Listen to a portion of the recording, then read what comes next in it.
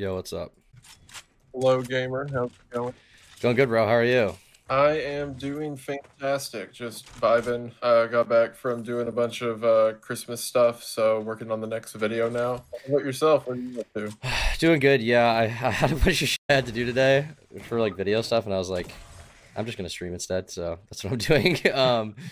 But I'm waiting for dates to confirm. But I'm 98.9% sure I'm going to this.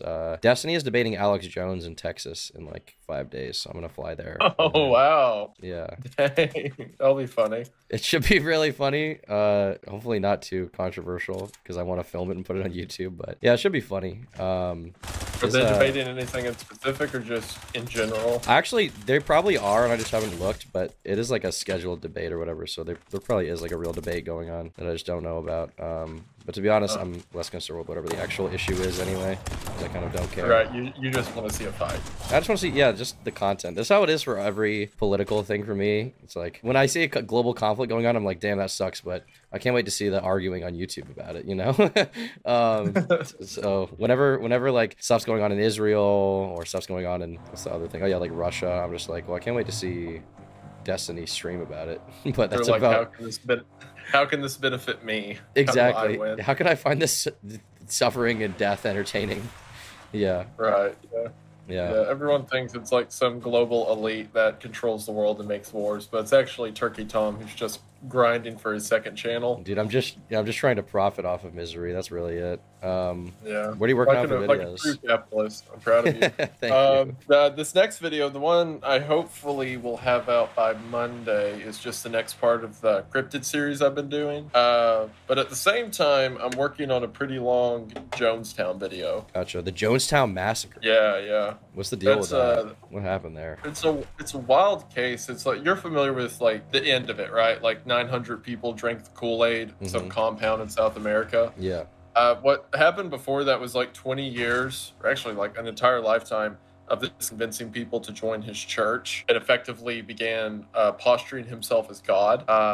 And like, man, there most of the time when I see like cult leaders or whatever, I see them as like, okay, they were insane, or maybe they were a mentally ill individual who convinced others that what they were talking about was right. But Jim Jones is the one where I think he was just like evil from the beginning. Every ounce of him is the devil. Like, I'm really like, when this guy was 7 years old, he would kill like dogs and cats in his neighborhood so that he could perform quote unquote healings on them. And when they didn't come back to life, he would blame his family and friends for not having enough faith in him.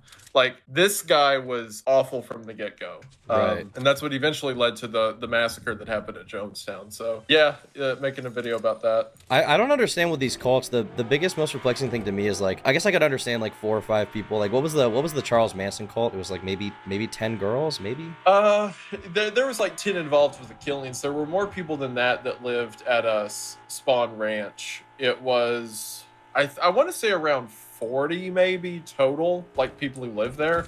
But yeah, there's like 10 girls who actually took part in the killings. So it's super interesting to me. I've never understood this, to try to understand how so many people become perplexed. I mean, like with Jonestown, you said 900 people wound up. Did 900 people die? I think it was 936 dead. Yeah. Okay. How can the majority of that was suicide? If there's 900 of them, it's not like they were all crazy people, right? It's not like every single one of them was totally insane. Some of them probably were normal people at one point. It's completely befuddling to me to understand how people can go from living a normal life, you know, having a family, living in the suburbs, to being a part of this religious cult and thinking that they need to follow the word of this one guy. I mean, I feel like just pure charisma doesn't explain that to me from the guy that was running the cult, whatever he said his name was. It's fascinating, Jim Jones. It's fascinating because, you know, every case is different. Specifically with Jones, he preyed on people who needed some kind of out from society.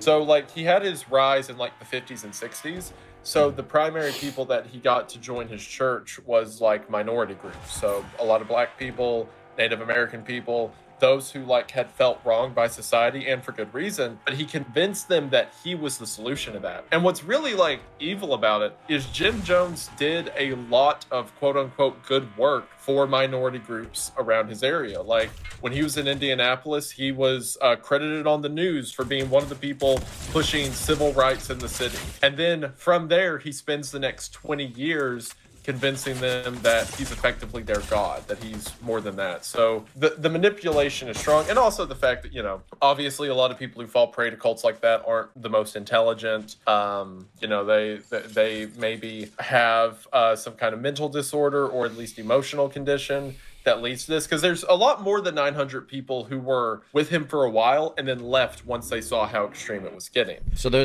were people who got out, probably. Was it like thousands who got out? Yeah, like he had two of the biggest churches in Indianapolis and then later San Francisco. As far as like congregation that came through his church, he probably had at least, you know, 100,000 people pass through his doors. So he had a physical church? Yes, he did. So originally he was in Indianapolis, and then he lost money there over it's a whole thing. Like he should go to South America because he hated the United States. So he ended up losing the church in Indianapolis, opened up a new one in San Francisco. And he was like such a big deal in both of those cities that at both of them, he was elected to local government. He was great friends with a lot of actors and like politicians in the area. Like the dude was very highfalutin, and he used that to like garner favors with people in the local committees and stuff like that to get what he wants. So yeah, he had like hundreds of thousands of people come through his church. It's just 900 who agreed to go with him to South America to start his compound. 900 is just so many people to uproot their lives. I mean, they were all Americans, right? To uproot their lives in the United States and then go to South America to this compound. And the idea that people who, I mean, I assume there were probably a lot of families there. They would think that it's probably a wise choice to take their entire family from their, you know, relatively normal life in the U.S. to living in this like little village down in South America. That is, it's like inconceivable to me. I guess maybe I just haven't met enough people that will be susceptible to cults, or maybe I don't realize how easy it is to get roped into one of these things. But it just it sounds completely insane, and I mean so astronomically unlikely to me too, I guess.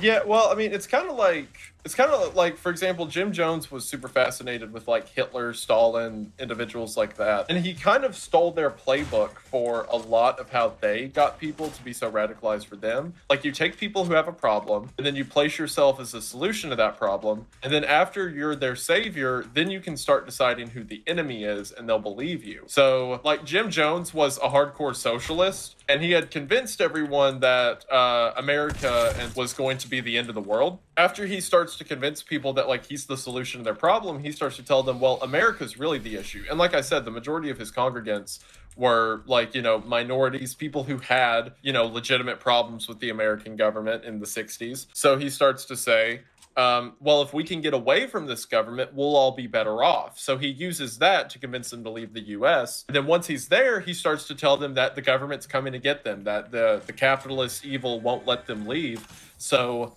we have to fight back. And to give you an idea of like how far removed these people were, he put it to a vote in the camp like a couple years before the mass suicide. If they were to be attacked by America, they either commit mass suicide, they run away into the jungle, they fight back, or they seek asylum in a socialist country like Russia or North Korea. Mm-hmm. And everyone voted for seek asylum, and then as an immediate backup, mass suicide. Jesus. So right before the massacre happened, he had sent letters. It's actually debated if he sent the letters or not. Some people argue that he didn't. But he sent letters to Russia, North Korea seeking asylum for the community, and they didn't answer. So everyone willingly drank the Kool-Aid, killed themselves. They had actually rehearsed the mass suicide on 5 separate occasions, and in each of them had said that they were doing it for real this time. Like, America's attacking, drink it, and everyone does. And then Jones says this was just a test to prove your loyalty. But nothing was even like directly happening to them in terms of conflict with the United States government, right? I mean, it was obviously they were being oppressed, but it wasn't like the CIA was coming in and like, you know, choking them out. So what was happening is there was a bunch of like journalists and stuff who believed that Jones was holding people against their will. So periodically, and also the legal route, the loophole that the feds use was Jim Jones was taking people's like social security checks. They were, because they were still U.S. citizens, so they were getting like checks from the government and then giving those over to Jones. So the FBI did several investigations to Jonestown to confirm that these people weren't being held against their will. So every now and then feds would show up. They would ask individuals, "Are you here of your own accord? Is anyone harming you? Do you need to get out?" And every time everyone they interviewed said, "No, I'm here on my own will. I choose to be here." But Jones was using those visits as fuel to say, any day now they're going to send tanks and troops and they're going to kill us all. The nail in the coffin that led to the mass suicide is there was a couple, I forget their names right now. I think it was like the Ramsey family or something. There was a couple who had left Jonestown. They had left by boat or whatever, traveled out locally, and they had left a child in Jonestown. So they were arguing with Jonestown like a custody battle, effectively, to get their kid back. And this became like a whole big deal in the news. So a U.S. representative went down there with a news crew to do a whole, like, effectively expose about Jonestown. And then when they get down there, they're doing the interview and everything's fine. And then one of the members passes one of the cameramen a note that says, "We're being held against our will, help us get out." So then it immediately becomes, okay, we got to rescue who we can. So the representative is like, "All right, sorry, got the U.S., see you all." And Jones picks up on this, interrogates people, finds out someone slipped the cameraman the note. So he sends a guy. Jones has this whole thing where he's like, "If you want to leave with these people, you can," and a couple people do. But then Jones sends one of his men undercover as like a refugee trying to leave. So when the representative and like these few people get onto a Cessna plane at a local airport strip to get out, Jones's undercover guy pulls a gun and just executes all of them. The representative died, film crew died, all of them. A couple people lived, they played dead. I think it was like cameramen. Then Jones has men roll up with rifles on the back of a troop carrier. They kill everyone else at the airport, again, other than the two survivors. And then they come back and tell Jones what happened. So at this point, Jones knows that, the United States government and all these people go. So then he tells everyone, this is it. They're sending troops. We have to end it now. So they do. And that's what led to the suicide. So by the time that like American, like federal agents got there to arrest everyone, they were all already dead. Right. Jesus. So with Jones, was his goal the entire time this mass suicide, or was there anything beyond that? Jones's ultimate goal to everything was to just control people. Ever since a young age, he would lie and manipulate to even his young friends to try to get them to do what he wanted. His wife, for example, originally he was a pastor, and he would get a lot of members of his congregation to just do like weird, like just live in houses he tells them to, or to eat food that he tells them to. He just wanted to be in control of their lives. He exercised this a lot on his wife. His wife was younger than him, and he used that to his advantage. He would convince her to like be like capitalist and then socialist and then capitalist again, just to prove that he could change her mind whenever he wanted to. So he was basically living out at Jonestown in his fantasy land. He has an entire city of people. I mean, the name of the place is Jonestown. He has a whole city of people who do exactly what he says whenever he says it. So he was just happy playing that for a while. And as soon as the feds threaten it, well, he's not going to let this get taken away from him. So he'd rather die and know in his mind that everyone died with him. The way everyone killed themselves was they drank a mixture of, I think it was cyanide. It was cyanide or arsenic 1. Mixed with Flavor Aid, like a Kool-Aid thing. So they all die, and then he laid his head down on a pillow at the front of a stage that he would preach from in front of all the dead bodies. He laid his head on a pillow and shot himself. So for someone like him, do you think that this is a person that can like confide in anyone or have honest interactions with any human being? Or is it just a completely like feeling alone in the world? You're saying Jim Jones specifically, right? Yeah. Jim Jones is one of the few people that reading about, I'm like, yeah, someone should have like killed him pretty early. Like I have not read one legitimate interaction. Like I said, when he was a kid, he would kill dogs just so he could like prove his own power or whatever. Like, sure, maybe there was mental illness or like at least some narcissistic personality disorder involved, but this guy was like as evil comes. I'm just so curious. So no, like when you meet someone like this, is it nurture? Is it nature? Are they just pure Like, do they get anything out of like friendly interactions or helping people or being nice to people, or is it just pure like there's just something in their mind that makes them want to hurt everyone? I don't know. I'll tell you this. There was this when he started out preaching, he was, I think he wasn't Pentecost. He was like Methodist or something like that, and he viewed Pentecost as like a stupid religion. And then he goes to a tent revival for a Pentecost group in Indianapolis. It was during the big like faith healing time. Yeah, you hear stories of like old tent revivals where they would like scream at each other to, you know, heal them of their disease. I assume it's similar to these. There's these big church sessions they have where the guy's like, "The devil is coming out of you. The devil is coming out." It's like that. Yeah, pretty much. Yeah, very similar. So that was like happening in Indianapolis. So he goes to one of their meetings and a woman comes up to him. This is a Pentecost revival. A woman comes up to him and says that she's having a vision and that he's to be a prophet. And immediately Jim Jones is like, "You're right. I am a prophet. I am the reincarnation of Elijah. I am." And he immediately abandons every belief he's had for the past 10 years because he realizes that he can manipulate people easier in a Pentecostal setting with people who are this into faith and spiritualism or whatnot. So like, I haven't seen a single legitimate thing he's done other than want to have control or dominion over people. Gotcha. Like, so to answer your question, like, I don't know if a legitimate reaction would be anything to him other than someone showing weakness that he can later exploit, you know? So for someone like him, it's literally just everybody is a pawn in their chess game, basically. Yes. Yeah, pretty much. Wow. I think so. That's so fascinating. I wish we could talk to some of these people. Obviously, it's kind of tough, but if you had the opportunity, would you interview? I mean, obviously, Jim Jones is dead. Would you interview someone who had led a cult? Like, would you, if somehow you got government clearance to go to their jail cell and have an interview with them with bodyguards where you're not going to be killed on sight, would you want to like have an interview on YouTube and like talk to them, or do you think that'd be too dangerous? No, absolutely, I would love to. Even if there is, I don't want to say this in a way that makes me sound like, oh, I wouldn't be tricked by a cult, because a lot of like self-respecting people get tricked by cults or whatever. But I understand that manipulators can be really good at it, right?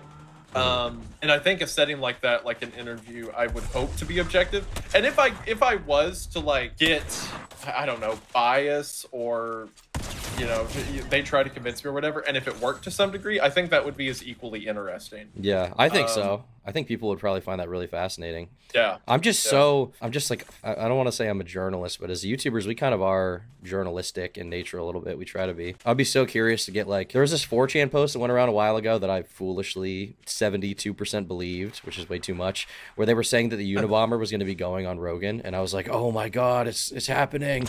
Even though it was just like this random 4chan post, but obviously that didn't happen. I would have loved that. That would have been awesome. Yeah. Bedhead Bernie has been talking to me about like FOIA-ing government documents, and he downloaded like 700 of them on his computer. He's just been going through. One of them was about how the Unabomber was a victim of MK Ultra. That was pretty crazy. Yeah. So I talked about that in my video about him. Have you seen my video? I don't mean that like, oh, have you seen my video? I did watch it. I watched it all the way through. I'm a loyal Wendigoon watcher, cool. But it was crazy to see it sort of confirmed in the document. Yeah.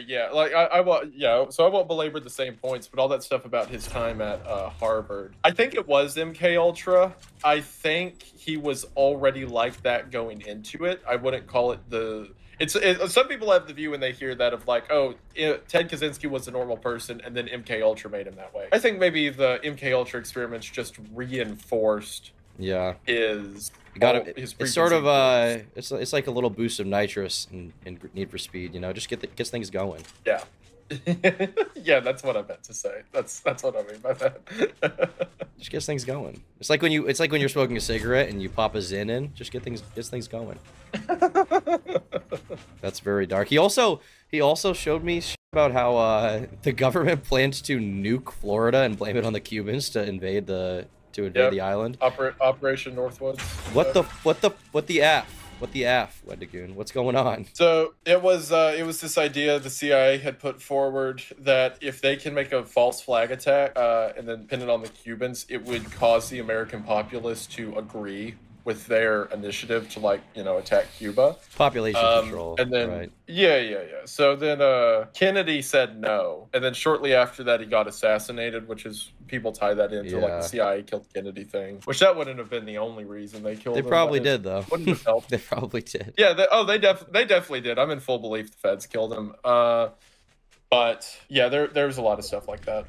I've been getting into Brendan Herrera recently after Donut Operator hit me up watching his videos. You've definitely commented on them and whatever. His videos where he like, let's recreate the JFK assassination. Those videos are so crazy. I wonder if he could get away with like doing a video like, here's the arsenal they used in Columbine. I don't know if that'll be pushing it too much, but I mean, it's for historical, you know, research purposes. I mean, the video got deleted now, but the day after Shinzo Abe died, he recreated the shooting. Yeah. The video immediately got striked, and it was a big deal on his channel. But it is not beneath him to be like, oh, well, the Columbine shooters had blah blah blah. Those guys are a little crazy. They're awesome. They are. Brandon's a great guy. Every time I go hang out with him, it's like hanging out with old friends. He like, also he did this video. I haven't seen the full video. I've just seen clips on YouTube. But he like he was going over the gun used in, I don't remember what the name of the shooting was. I think it was in Texas or something. But it was that trans shooter that they like refused to release the manifesto for. Yeah. And he was like the Nashville shooting. Yeah. Oh, was it Nashville? Yeah, that was he goes crazy with the comments. Sometimes he goes off. He's a funny guy. Yeah. He does a bit of trolling for sure. I didn't realize how young he is. I thought he was like 40. You know, he's like 28. Yeah. Me and him have talked about it. Like what was it that like made me realize how young he was? Oh, he was talking about like shows he grew up with and stuff, and I'm like, oh yeah, we are the same age. I forget that. Yeah. Like 5 years ago, he looked a lot younger. Like he was thin. I don't know if he just started going to the gym and bulk maxing, but he's gotten a lot bigger. Bulked up a lot. Yeah. He's very, very fit and hot and cool. Yeah, beefcake, dude. Give him a big smooch for me. Or maybe we'll give him a smooch together. Once him and Cody started hanging out, because Cody's like Donut Operator, he's like shredded. So I think like being around Cody, he was like, hey, you know what you're gonna start doing? And then like Brandon just got swole. So I have this idea. We can't tell Donut Operator, everyone on stream, 1,000 people watching right now, don't tell anyone. My idea is that when I go out there to shoot a video with them, I saw in the background of Donut Operator's videos, he had like a bunch of Funko Pops. So I was thinking about how funny it would be if I go out there with like 100 Funko Pops in my trunk and we shoot them. I think that'd be pretty funny. Just to spite his soy interests. I think that'd be pretty good. I don't know which ones I would get. I also didn't realize how expensive Funko Pops are, so maybe I'll just try to get a bunch of knockoffs because they are like $10 at least a pop, $10 a pop. So it's kind of an investment, but I think that would be super funny if I pull up. In my mind, I wanted to have like floor to ceiling trunk full in like a fucking Escalade or something, but I think that might be a little expensive. But I'll get some amount. We'll do alpha graphics, you know, visual effects after the fact to make it that would be pretty funny. That'd be awesome. Cody's a cool guy. All those guys are like more weeb than you would think. And I say that as someone who like does like some anime and stuff, but you kind of get the interpretation of like, oh, these are just like, you know, stereotypical like redneck guys. They like guns, trucks, whatever. But no, they're into you know the same weird stuff we're into. Yeah. Well, it's just like a generational thing. I feel like everybody under the age of like 32 at this point probably likes anime and hyper pop and Young Lean and 100 Gex or something. There's just this collective consciousness going on. So no matter who you are, like at this point, Tucker Carlson's like 100 Gex, fire. You know, like everybody, and he's old, but it's kind of cool to just see like the internet disseminate all these weird things that probably only like freaks in their basement doing trichesterone should like, but instead everybody's into it. It spreads. We can't do anything about it. No, dude. I recently did you watch Fish Tank season 1 at all? I watched like highlight reels, clips. I watched some of your videos covering it, but I didn't watch like the actual streams. Do you remember John? John was the guy. He's like an Andrew Tate fan with a speech impediment. I do remember him. Yeah. He was in Rhode Island recently, so I drove down there to do a video with him. And as soon as I got there, he makes me take these pills that More Place More Dates makes called Sigma, and he makes you take turkesterone. The pills are called Sigma? They say it just says Sigma on them with a picture of a fucking monkey. It's crazy. Okay. So he makes me take that. He's like, I do one. He's like, you got to have 3. I'm like, why? He's like, it's above the recommended dose, but anytime the bottle says 1, take like 4 or 5. I was like, oh, okay. Well, I guess I will take 5. So I took it. Felt nothing. Yeah, that's definitely doctor advice for sure. Oh yeah, medical professional. I took the turkesterone, felt nothing. And then we were running around Providence all day shooting videos, like hanging out with homeless people downtown, which was pretty funny. Like homeless tweakers. Like the tweakers in Providence are so funny because some of them will be like, "Hey man, what's up?" And some of them, like, you try to talk to them and they're like, it's like, "Oh, you're not a person anymore. I didn't realize you were that far gone." You're not a person anymore. I feel like a really fun Mr. Beast video would be like going homeless for 1 month and like week 1, like day 1, still got my Patagonia on. I'm still a pretty normal guy. I'm living out of my car. Week 2, just like smoking 4 packs of cigarettes a day. Your skin's starting to drip a little bit around the edges. Week 3, you can't speak English anymore. Week 4, you're literally a ghoul from Fallout. You're running around biting people's like faces off. I think that would be like just the most epic video of all time. Mr. Beast gets shot by the police. Yeah, thank God. Finally, dude. Although I don't know how the communists would feel about that, because on one hand, it's like, or not, maybe just not the communists, but on one hand, you know, obviously they want Mr. Beast to die, but on the other hand, it's like the cops killed him. So like, what level of justice is this really? I don't know. We'll pull them. It's a weird gray area. I'll pull Slacker TV. Yeah, big gray area. Yeah, cool. Well, I'm glad that's going well. I'm excited for the Jonestown video. Is that COD history video still coming out? I've been hyped for that one. Yeah, it will eventually sometime this year. There's one big video I want to make. I try to like stagger the different kinds. So like I'll cover something fictional, then I'll cover like a true crime, then maybe a literature. Like I try to sparse them out. Yeah. So before I cover that, the fictional thing I want to cover is House of Leaves. I've been like working on that video for the past. Working's a strong word. I've been reading it and then thinking about it. We talked about we talked about this I think 4 months ago when you were starting. Yeah, exactly. And I still read that like a different chapter every couple days, and I'm like, oh boy, okay, let me let me digest. It's such a dense book in a good way. So I want to get that one out beforehand. Then after that, yeah, I'd like to make the COD video.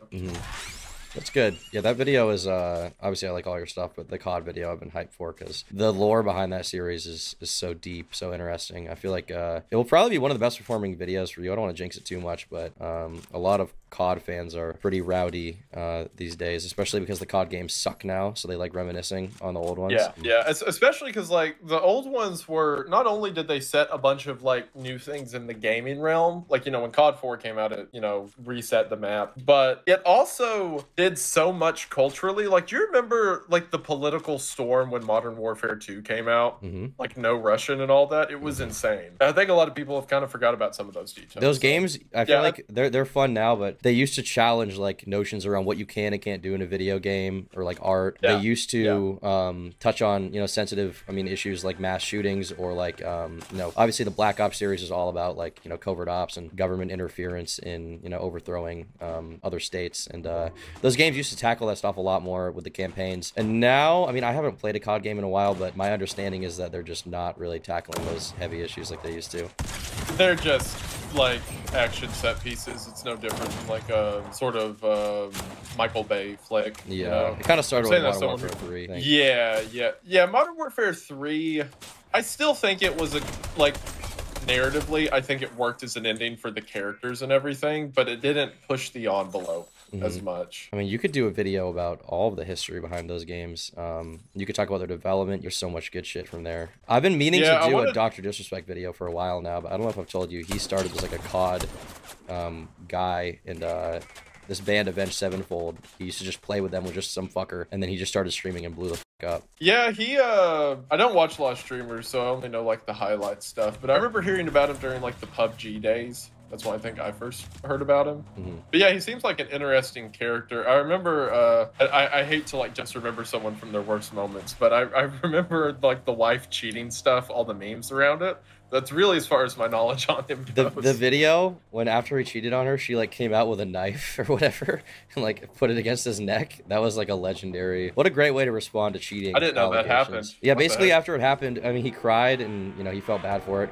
And then when he when he came back, his first stream back, she was there in the background dressed like a Lara Croft like type assassin with like a knife against his neck. It was pretty badass.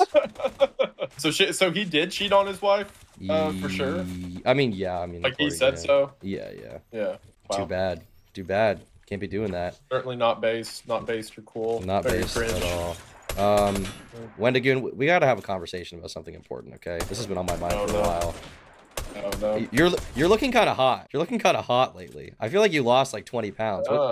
What's going on? Why are you getting sexier? Oh, I can't pay attention to the so, videos when my fucking dick is out the whole time. Oh, that's so sweet, Tom. Yeah, I've dropped weight. I did right before the wedding. Like I started running a lot.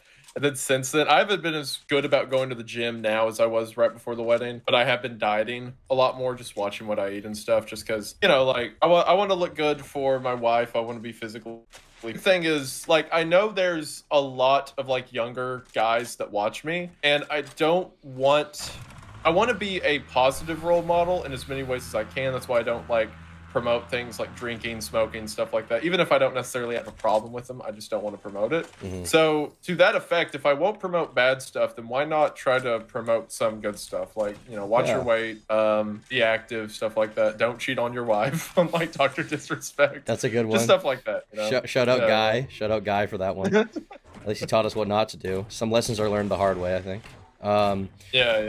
But I appreciate that. Yeah, but basically just want to, you know, why not do better? That's good. We're going to get you jacked, though. We're going to get you, now that you did the cut, now we're going to do the bulk. We're going to do the Wenda bulk. I would like to bulk up a bit. Yeah, I need a good routine because I was like, when I'm good about going to the gym, I'm good about going to the gym like every day, making it a routine. Correct me if I'm wrong, but I focus on like certain areas each gym visit, like maybe chest one day, abs another, arms. Is that how you do it? Yeah, I think that's the way to do it, probably. Yeah. Because if you're hitting everything every day or getting too unfocused, your muscles are going to be too fatigued to really grow. That's my science analysis. But yeah, it's definitely good to like have a push day, have a pull day, have an arm day or whatever. Stuff like that is definitely the way to go about it. I've been very happy with my gym progress, but I have a lot of people in my chat who are telling me that they've gotten into the gym because I told them to, which is very like kind of warms my heart. You know, I'm not trying to be the most virtuous person ever, but if I can get people to go to the gym, I feel like that's probably a bigger win than scamming people out of crypto coins or whatever. Correct. Yeah, that's good to hear. I'm very happy for that, man. Yeah, like, you know, if people are going to be watching, you might as well pick up something beneficial in the meantime. Yeah. We'll all grow together. Parasocial audience. Exactly. Yeah, make it as parasocial as possible, because then they'll buy more merch. That's the long. Oh yeah, dude. The long con behind all self improvement is just to get people to spend more money on you, to buy the new Wendigoon. I know you just did another U2s. Whenever the next one drops, people are gonna be buying even more. When they put your muscles in, they're like, oh, it's just like me now. He looks just like me. Someone said and stop gooning. Yes, that too. So someone in chat was asking, because no more gooning. Someone in chat talked about, wait, shout out Chris from Mr. Peace. Okay, someone in chat talked about how you cover a lot of dark topics on your channel. I do too. But is there ever a point when you have to take a step back and like there's just something that's too dark for you to cover, like there's something that's too disturbing? You can't mentally handle it, or you don't want to get into it on your channel. Is there any point where you'd be like, this is enough? Yeah, there's been several times. I don't think that there's topics I can't cover per se. There's just stuff I need to figure out the best way to go about it. So like, for example, I did a video about Unit 731. I'd actually tried to do that video like a year earlier, and I'd like taken all the notes and I'd write, and then I wrote everything I needed for it, and then I sat down to record, and I'm like, because everything I was going to talk about was like, oh, there was one case where a woman was pregnant and then she got blah blah blah, or there's one case they took a name. I was like, I don't want to just make an hour straight of that, so maybe I don't do it now. So then like a year later I readdressed and was like, okay, maybe if I instead talk about the history of the group itself, talk about why Japan felt like they needed it, and then kind of touch on the brutality. And that's what I did, and I think it went better. So I had a similar situation with Blood Meridian. Blood Meridian had moments in it that I didn't want to talk about. So maybe talk about more of the themes of what those heavy moments represent. So it's a bunch of stuff like that. So yeah, I wouldn't say there's stuff I get to that I'm like, I can't touch this. More so just I need to find a different way to touch it. Yeah, that makes sense. Definitely that's the way I feel with a lot of it, with obviously some of the DM scraping during some of the videos. Like probably the darkest thing I've ever covered recently was the giggly goon clown thing, and a decent amount of that video was spent talking about how people fall into these situations. That video still keeps me up at night. Like it's fucked up. It's so fucked up. Yeah. And the worst part is there's like 7 things like that are going on right now that people want me to make videos about that I just haven't gotten to. That's not an isolated incident. There's like a little network of gooners and groomers and LCPs, some may say, that are going around doing that kind of thing, which is very scary, very scary. I'm honestly surprised that kind of stuff hasn't gotten more like mainstream media attention, considering those guys love to talk about like, she was then groomed on Roblox, an online platform known for game development, but often misused by predators to develop victims. Yeah. I think it's just, to be honest, I think it's just because it's too weird for them in a way. Not that they don't cover stuff involving like children or whatnot, but there's so many layers of internet culture in explaining Giggly Goon Clown. I don't know how like mainstream media would pull it off. Yeah, you have to explain what gooning is on like exactly. Anderson Cooper has to explain what gooning is. Yeah. Maybe Tucker Carlson would take that story, but not a lot of others. Yeah, I mean the problem with someone like Tucker covering it is it will just be heavily politicized too, which is a big problem with mainstream media covering it, because either with Giggly Goon Clown it's either going to turn into an anti-trans thing or a pro-trans thing, and I think that you shouldn't be going, you know, amongst either angle for that. You should just try to cover the facts behind it and not get too deep in the weeds of the political stuff. People. Yeah, exactly. Yeah. But obviously everybody has their own agenda that they're trying to push, and unfortunately that can get in the way of the story sometimes. But yeah, stuff like that, super interesting to cover. I've been hip to, there's like a whole, so the first wave of locals like 10 years ago started with like Kiwi Farms type stuff, but the new wave is like all on TikTok, and obviously it's covered on Kiwi Farms, so there's like 10 different TikTok locals, like Daniel Larson, Jupiter Online, or sorry, Nova Online, Jupiter the Hybrid. There's some guy called World of T-Shirts everybody wants me to talk about. I don't even, oh my gosh, Kayla's obsessed with that guy. Is she? I don't even understand it yet, but there's all these people that because of how accessible TikTok is, it feels like early YouTube, where, because it's just so easy to use, you're gonna find a broad spectrum of people, and it's also not so commercialized like YouTube is now. Where YouTube now, like, I mean, you can find a lot of weird stuff on it, but for the most part, you're mostly gonna be finding, especially on like the homepage recommended stuff, it's gonna be like established creators who have businesses and are probably relatively sane, normal people. Within reason. Yeah. But on TikTok, you go on TikTok and 5 videos in, you're gonna find somebody eating their own poop on live stream, which is gross.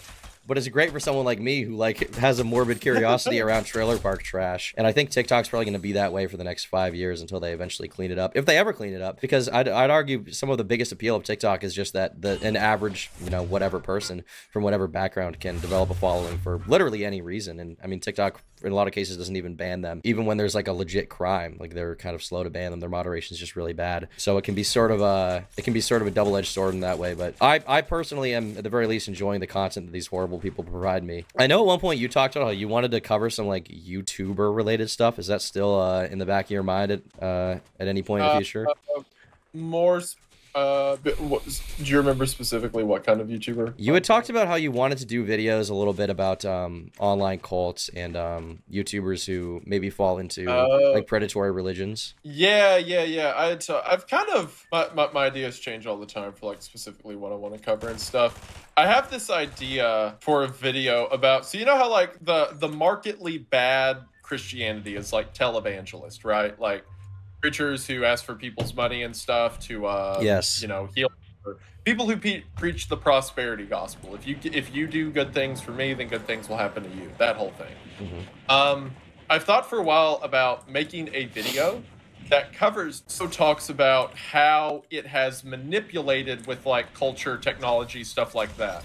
So how the whole televangelist thing's kind of moved to some online spheres, some internet spheres. Talk about some good people, some people who've used religion in a positive aspect. Because I feel like as a Christian, I have more insight to that than a lot of people just from the outside looking in who see it as all the same beast. So yeah, I definitely cover some creators in that sense. What you said a second ago was interesting about like TikTok, because I haven't thought about it that way, that YouTube's mostly like businesses or like business-minded people, so to speak, but TikTok's still kind of the Wild West. Well, because on YouTube, people know now that you can make money. Being like a YouTuber 10 years ago was such an esoteric thing, but now it's just so established that you can be a YouTuber making money. It's not even that uncommon that a business would go to YouTube. Every late night host is on YouTube. Conan O'Brien moved his operation, I think, entirely to YouTube. And so a lot of people just know that you can make money there. And that's not necessarily a bad thing, but it does mean that people who don't have money in mind are kind of pushed to the sort of the background. Versus on TikTok, there is money to be made, obviously, but it's sort of still the wild, wild west. And because it's a relatively low time investment for making a 60-second video, pretty much anybody can develop a following there, which I think is really interesting. And it allows for a lot of pretty good content, but also we're starting to see a lot of people who, they know that there's kind of this cringe content factory, and so there's like these trolls who come around and pretend to be crazier than they are, pretend to be grosser than they are. Like that kid with the Roblox streamer. Yeah. I'm planning to do a video with him at some point. I messaged him. Oh, really? Yeah. So just people like that are interesting, but I do want to focus more on the ones that are real as opposed to ones that are fake. But yeah, sorry, I didn't mean to interrupt you too much, but you're saying? No, you're good. I was just thinking how it's like, I haven't thought about TikTok that way, that it is still kind of the Wild West in the way that early YouTube used to be. So there is a lot more room for weird stuff to happen. So I watched your video about the vampire kid. What's the name? Yes, that was Jupiter the Hybrid. Yeah, Jupiter, that's it. Yeah. Man, that was a wild that was a wild series of events. Yes. And you're right in that you don't see many people like that on YouTube anymore, just because YouTube's so like polished, I guess. But yeah, I guess TikTok would be the world for it, because you got guys like that, and then you've got people like that World of T-Shirts guy who's also insane. So yeah, there is. You know what? Maybe I've been a bit too harsh on TikTok. Maybe there's farming to be had over there. Dude, if you want to find like, I mean, cults, obviously it's hard to confirm what's real and what's fake, but I'd say that within 3 or 4 years, we're going to see like giant media exposés and government intervention on cults that are being run through TikTok, just because it's so accessible and it's so easy to get recommended that kind of content. That being said, I will say, I saw a good video essay about this, but I did notice it, and I think a lot of other people noticed it before this guy kind of all put it together. The YouTube algorithm changed a bit recently, where it used to be, I think for a few years at least, you're really only going to see established creators on the homepage and you're recommended or people you're subscribed to. But now, every time I log in, I'm going to get a video probably that has 10 views from some random channel that I've never heard of before, is totally outside of like the kind of content I would watch, from some kid who's just like, hey guys, set up tour, that like there's no reason the video should be recommended to me. And so I think YouTube, because they know TikTok is doing that a little bit, I think they're compensating a little bit by, obviously they did shorts, but also a big part of it I think is they're giving pretty much anyone a chance to blow up on YouTube right now, and that's why you're seeing stuff like that on your homepage. Yeah, I heard that they were prioritizing, probably as a competitor to TikTok, you're right, they're prioritizing like brand new creators, because I've heard people who are starting YouTube now say, yeah, well, you'll get some views on your first 2 videos, but after that it's a bit harder to. So maybe it's like an artificial boost to people just starting out, which I guess makes sense from a business perspective, right? You want new people coming to the platform to, it's kind of like whenever you start a new like online video game and they put you in the bot lobbies for the first couple matches. You know, so that way you kind of feel the ropes, feel better at it. It makes sense why they would do that. But yeah, I've noticed that too, that I'll get some like 80 view videos from a 2 subscriber channel in my recommended. And I think that's why a lot of people are starting new channels right now and succeeding with it, especially established creators. So, for example, it used to kind of be, if you start a podcast channel, the first 2 months are probably only going to be views coming from people who went from your video, where you promoted it, you plugged it, like, hey, you know, like, for example, you recently, you started a podcast with Meat Canyon, you started a podcast with Critical, and the Critical one is on a new channel. It used to be only people coming from those channels to subscribe would be the people that find it. Now it's sort of this thing going on where that channel is immediately going to get recommended to a ton of people who maybe otherwise wouldn't see it, or maybe would be kind of interested in the content, versus before it was like, to really get into recommended, you got to wait to get monetized, you got to wait to have a substantial audience. And now it's like, I mean, the first day you started that channel with Meat Canyon, I hadn't even seen that you shouted it out. It was in my recommended. Yeah. Like there is a favoritism to it. This kind of goes to that point. So the one with Critical is on a pre-existing channel called the Official Channel, or the Official Network, because that's where they have their podcast. That was a channel that already existed, and it's got like Charlie, you know, a huge YouTuber on it.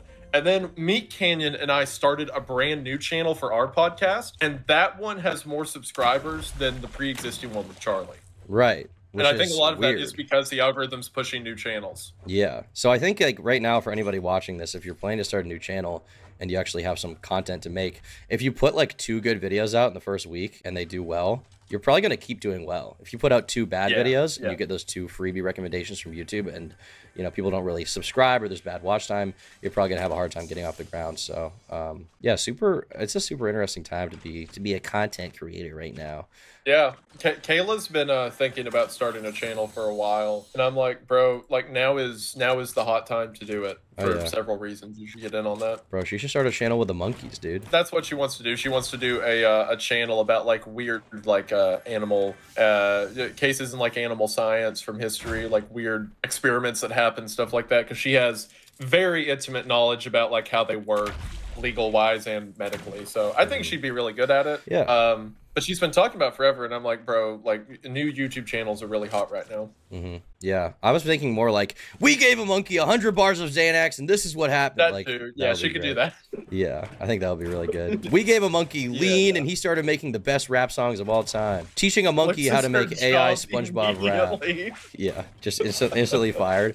But it doesn't matter because now she's a YouTuber, so it's fine. Exactly, yeah. And that video is gonna make like a year's worth. Yeah, I mean, you can't abuse people on YouTube, but animals, dude, who cares? Who cares? It's fine. Yeah. It's not like there's any rules about animal abuse. No, it's fair game, dude. Surely. It's fair game. Okay, so yesterday I was on stream and my chat made me react to this video from like Meat Canyon's like former editor, like exposing him. And I tried to go into it neutrally. I did have kind of a negative bend already because I kind of like Meat Canyon, but I was like, okay, I'll give this person a chance.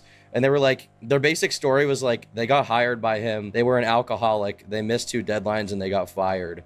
And then Meat Canyon gave them a bunch of money at the end as a severance package to be nice for multiple videos they hadn't edited. And then they're like, that was hush money for me to not talk about my experience. It's like, you're a fucking loser. They got paid $850 to edit a 16-minute video, by the way, which is like, oh my gosh, that's like really good. I wouldn't fucking pay someone that's solid money. Yeah. And they're complaining. They're like, I know how much money Meat Canyon is making. And it's like, well, I mean, he's also running a business, but you got paid like a week's pay for an average person to edit one fucking video where he responded to Taylor Swift's Stan tweets, which was like nothing. Like, it's just, I don't know. Oh, so wait. I thought you were saying they maybe had something to do with the animation side because it's Meat Canyon. No. That's his Papa Meat channel. That's just editing the normal video. Yeah. That's like editing a normal sit-down video. Yeah. Yeah, exactly. It like was way ridiculous. Yeah. These people are just listen, I love the YouTube editors. I'm very thankful for how they've helped me with my channel, but we need to put a total stop on YouTube editors and editors in general so we can figure out what the fuck is going on. These people need to be put under my boot and paid nothing to edit until they appreciate their position. Okay, total moratorium on editor immigration so we can figure out what the fuck is going on. Right, because we all know that they're worse than us. Oh yeah, we all do. Yeah, obviously, it's like, dude, I'm the YouTuber, dude. I'm the guy whose face is in it. You're gonna argue with me? No. Totally unacceptable. Totally unacceptable. But it's okay. We'll get the camp going. That'll be another Mr. Beast video. I made 100 YouTube editors edit my videos against their will for free, and this is what happened. Just like slowly brainwashing them. It's like, well, now I have no overhead. Now I have no overhead for my channel. Like, well, good job, Mr. Beast. Good job. Keep up with the food pantry stuff. I'm thankful though that I think a lot of that kind of I think that video that this person made probably would have seemed much more powerful a few years ago, but thankfully people I think are wisening up to the fact that most of these like creator exposés are just like, they didn't need to happen.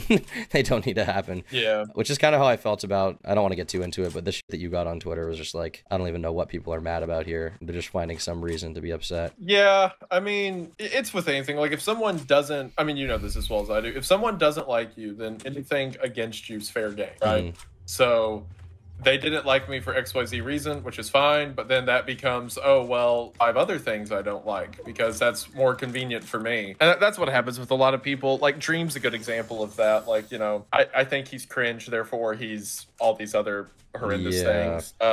Yeah, it just happens to be like that. Ashido made a pretty good point on my stream about Dream. Sorry to interrupt. It was just he was saying how like a lot of the people who hate him are also like former stans of him, and I think them attempting to go after him is almost like a spiritual reconciliation, like almost a troll's remorse for them having used to like his content, realizing it's cringe, and now they're like, well, now that I know he's cringe, it's time to call him a file. And it's like, Yeah. oh, well, Yeah. your psychology is sort of paper thin, but I didn't even think about it that way until recently, and I think he was super right on that. Yeah, no, I think that's a good point. Who was that one guy who had the girl who was like a stalker of his, and then she makes a video also? Oh, it was Quentin. Yeah. Do you remember like how awful that situation was? Like this girl, like what basically said she loved him, edited for him, did a bad job, all this stuff. And then when he's like, I don't have the same feelings for you, she makes like an expose about him. Like, poor guy. His response was so funny because it was like, she said she loved me and I did not. And so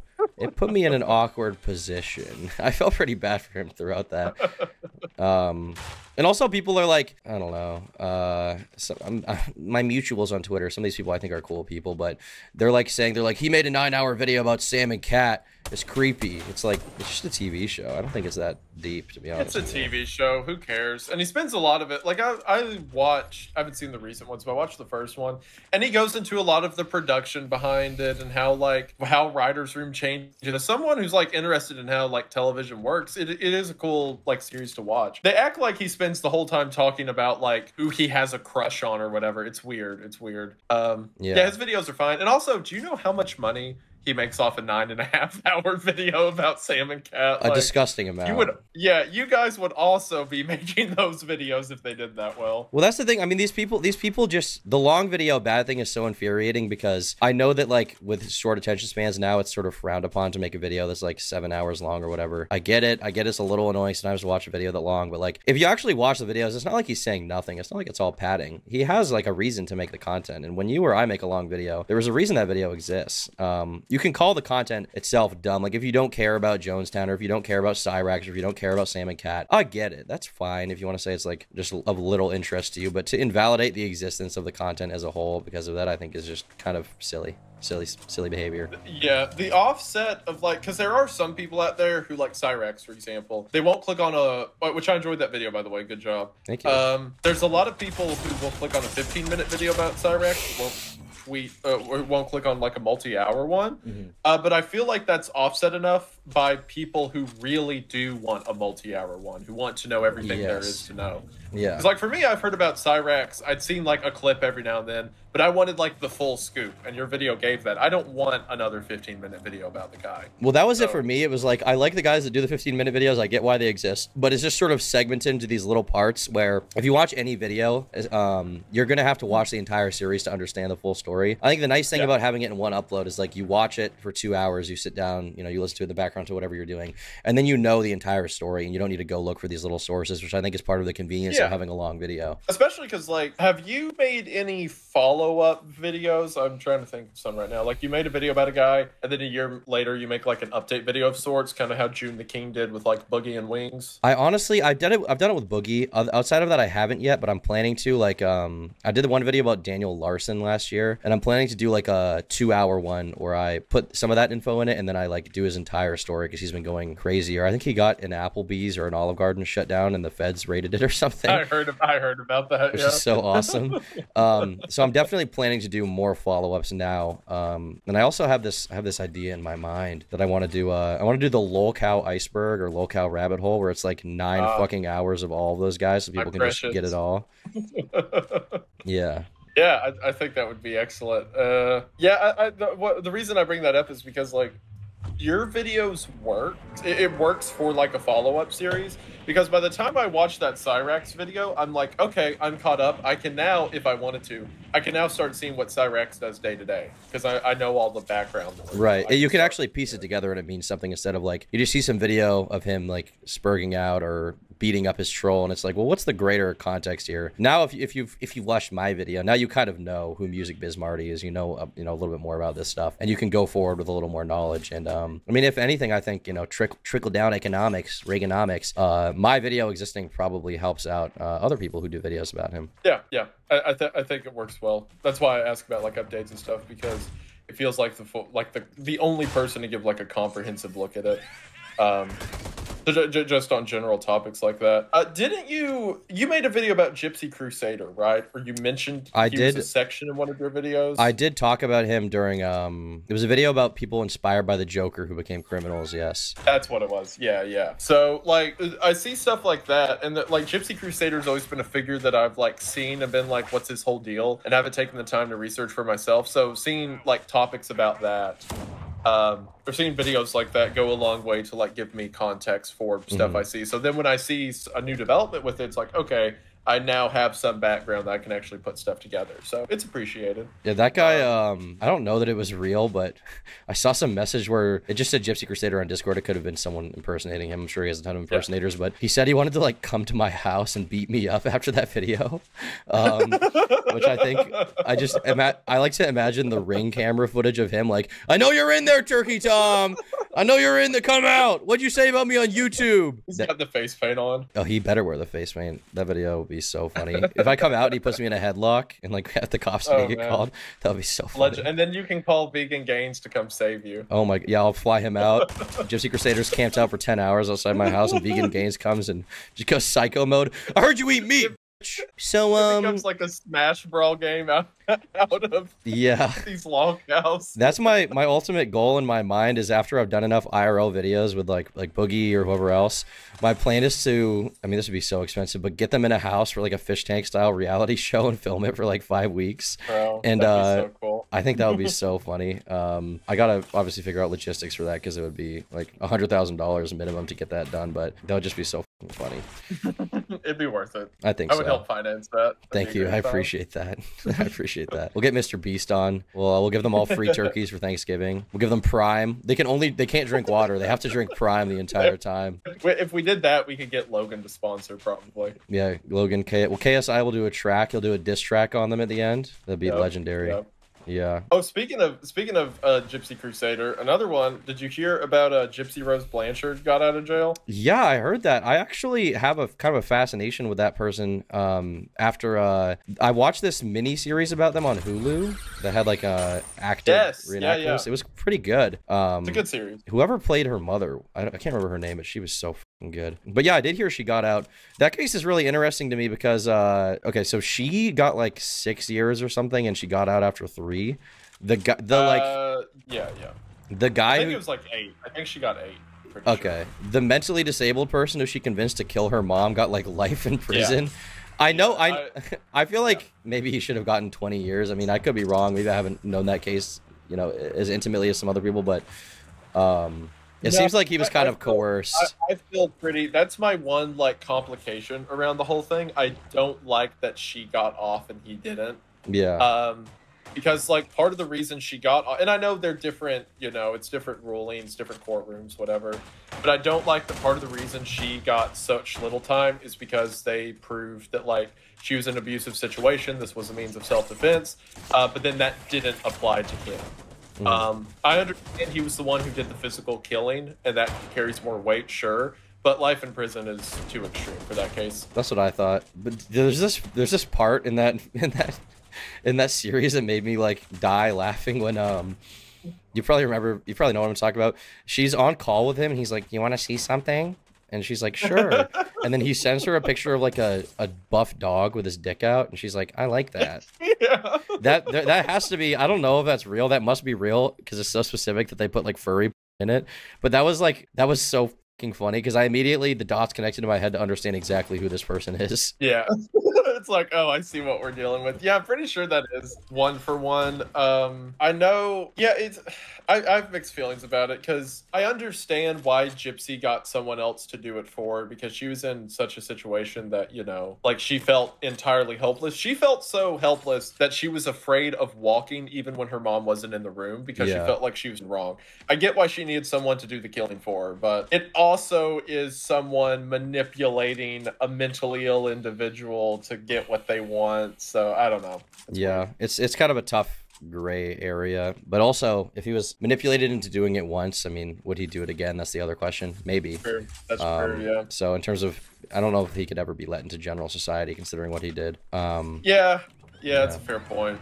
I don't know if he's in like maximum security with the rapists and cartel guys and Funko Pop creators, but if he is in there, maybe he could be put in the halfway house. But I mean, once again, I don't know all the details, so I could be betting myself in the ass with these comments. Another case, this isn't a real case, but there's a show on HBO called Sharp Objects. I don't know if you've seen it, but it's about Munchausen's by proxy. It has Amy Adams is in it, the redhead girl. That's one of my favorite series about that. It's the synopsis is it's about like a journalist who goes home. She's like an alcoholic. She's depressed. She's a cutter girl, and she goes home to investigate a series of murders in her hometown that have been happening with like young girls disappearing. And it's like 10 episodes long, but it turns out her mom has Munchausen's by proxy, and that's just kind of one of the plot twists. But I won't reveal anything more, but that is one of the most interesting series I've seen about that. Just in terms of analyzing psychology and doing it in like a nice narrative way. I'm so hyped for when, I mean, it sounds a little cringe to say this, but there definitely are YouTubers that are going to do that well eventually, better than any of these TV writers who are on strike right now who need to be paid less have ever done. And I'm really excited for whenever that happens, because I'm sure it's going to happen within the next 10 years. Yeah, I made a video about Munchausen by proxy. And I talked about, this was a couple years ago, I talked about gypsy and cases like that. It's a very interesting disease. It's led to a lot of controversy because it's kind of hard to convict around. Because if it is in fact a mental illness, then how culpable are people for enacting on it, you know? Right. But at the same time, it is an immediate act of guilt, right? Because there's no way someone can have it and not manipulate or hurt others around them. So I don't know. It's a weird area for like legality. And is it recognized in the DSM? So I forget. I talked about it in my video. It's something like it's recognized in Britain, but not the US or vice versa. Because like Munchausen syndrome is definitely recognized, but by proxy, it's debated in like medical communities if it's real or not. If I remember right, it's like America doesn't recognize it in the DSM, but like, or maybe they did for an edition, but then took it out the next, something like that. It's highly debated, basically. Yeah, I mean that stuff is always changing with psychologists, and psychology is kind of a weird science because it's more qualitative than quantitative. Whereas for an actual disease and symptoms, I'm not saying it's not real, but for a traditional disease that's like a physical ailment, you can track it with symptoms. But for something that's mental, it's much harder to pin down what exactly is going on. Yeah. But it's very, very interesting. Super interesting. Yeah. I mean, I'm sure this already exists, but I would love to see a YouTuber who covers like, here's this disease, here's 10 examples of it, here's what we can glean from it, here's medical controversies around it. If anybody knows who does that on YouTube consistently, I would love to see their channel because that sounds super good. Oh, sorry, I think, did you cut out or you just... Hey, can you hear me? Yes, I can now. What's up? Internet went out for a second, my bad. That's weird. It's just psychology that changes all the time. Like you said, it's very qualitative, which is why before I started YouTube, my plan was to go for like psychology or psychiatry. Yeah, I've mentioned it. Can you hear me now? I can. Hold on. I'm just gonna call your phone. Maybe that'll be better. Okay, that works. Okay.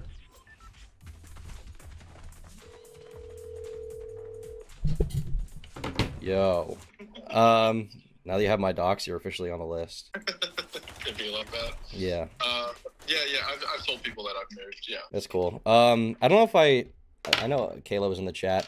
For Mardi Gras, Brandon is planning to come down there and do some content, so that should be pretty fun. Yeah, I'm excited. He's done videos before where he goes down there and like makes out with some of the ratchet drunk people during Mardi Gras. So I'm curious to see what that's going to be. I'll try to refrain from engaging too much with that side of it, but you know, you never know. You never know what you're going to get into there. Yeah, I'm looking forward to it. Isn't he bringing like his grandpa or something? Pawpaw, yes, he's bringing Pawpaw, who himself is very much like Brandon in that way, where he's just very open to do pretty much anything. Okay. Yeah, so it should be interesting. Yeah, Pawpaw, man, when I met that guy in person, he has this like crazy girlfriend who started like touching up on, I don't remember if it was me or someone else, but she started just like hitting on them in front of Brandon's grandpa and talking about how young and like lithe their physique is, and I was just like, bro, that's enough. I've had enough of this. She's like, you're so young, you're so toned. It's like, bro, you're 73. Stop. Where's your kids, bro? Where's your grandkids? Go make an apple pie or something. Bro, that's insane. Yeah, I'm looking forward to it. It'll be a good time. Yeah, it should be good. I've never done anything Mardi Gras or anything like that, so I'm passively scared. It'll be fine. After that, did you still want to go out to, I know we talked about going to San Antonio with Brandon and Donut Operator. Do you still want to do that after that? Yeah, I'm down for it for sure. Okay, cool. All right, well, I'll work with you behind the scenes to get tickets, and I'll make sure to post our flight details so people can SWAT us like Ice Poseidon. Yeah. Be sure that you put out the flight number and everything. Yep. We'll be streaming from the gate. Hey guys, I'm here with Wendigoon at gate A4 in Atlanta, Georgia, and today we're gonna be seeing how long it takes to get swatted. Hey guys, it's me, Mr. Beast. Today we're gonna be speedrunning swatting and wasting law enforcement resources. Be sure to spend the most amount of money possible. Make sure they get the tank, the armored car, to the airport on the runway so no planes can take off for 3 hours. How much airline money can we waste? Delta, they delayed my flight last time. What's up, guys? We're gonna be doing this for charity, by the way. Shout out Trevor Project. Shout out Chris or Mr. Beast. They're gonna be in the video. Yeah, it should be good. Cool. All right, well, I won't hold you for too much longer, but appreciate you calling in. Good luck with your work stuff. Yeah, absolutely, man. You too. Take care. See you, bro. All right, that's the Wendigoon. That's the Wendiscoop, some may say. What's Granny's at? I'll eat her apple pie. Good idea. And be sure to become a member. For $5 a month, they get the members only podcasts and exclusive videos that only members get. Thanks so much for your support.